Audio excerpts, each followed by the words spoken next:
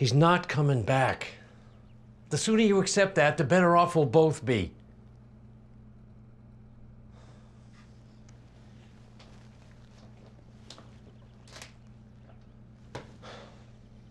It's been 3 years, goddammit!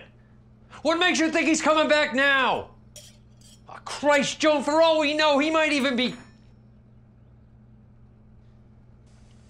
I'm just saying, this isn't helping anything. I never understood the whole religion thing. But Lila, she was a good Christian girl. She couldn't take the pain no more. Living every day knowing that a man could do that to her. And not any man. A man she trusted. The only man who is untouchable around here. Just like that, our Lila ended her life. The Federation does not care for you. You are merely pawns who are forced to obey.